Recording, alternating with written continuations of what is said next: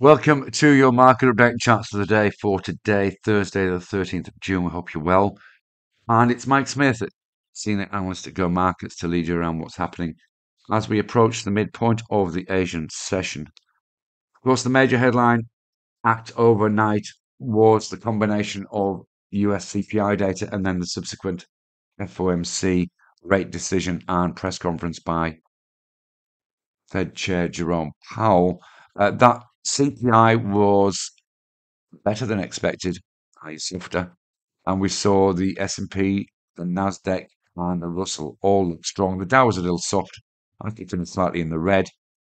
The press conference subsequently turned things around a little bit, particularly in the USD and commodities, although equity markets held well. The Fed projected one rate cut in 2024, which I think the market had already priced in to some degree, but to actually hear it was perhaps a little perturbing, on a little strengthening for the USD. A suggestion of four potentially in 2025. Of course, they did pause last night. US futures are mixed in early Asian trading. The Nasdaq is outperforming at this stage. Asian equity markets generally higher, but not pulling up trees. The ASX is down from early highs. It's around about 0.5% to the upside in early trading. Was up around about 0.8% subsequent to open. European futures point to a flat open this afternoon at this stage. The US dollar index closed weaker, not surprisingly, but paired the losses towards the end of the session. Really, once the Fed chair began to speak at his press conference, we saw some retracement of the early losses in the USD, and consequently, we saw commodities pull off their highs a little bit. US dollar continues to be slightly positive in Asia, which is interesting. And gold moved higher, but gives up highs after that press conference, as I've said.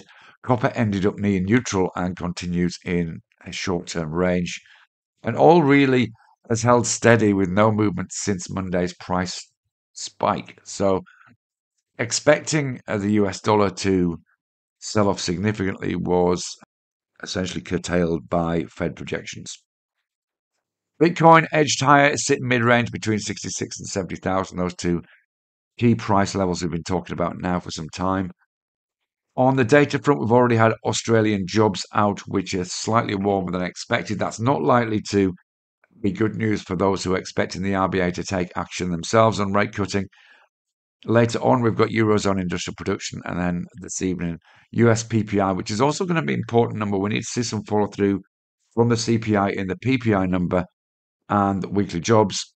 Tomorrow's noteworthy from the point of view of its Bank of Japan Day, with the rate decision, but also that press conference in the afternoon, both noteworthy. A couple of charts that caught our eye today.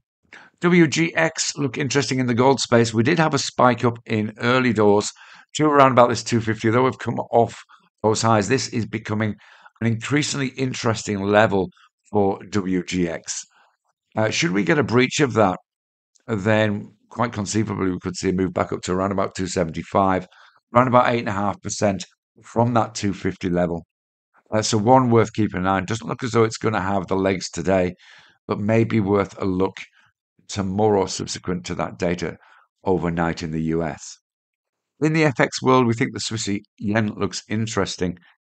We seem stuck at this stage around about this 175.40 level, but you can see it was important a couple of days ago where the high close of any of the candles on the hourly chart was 175.41.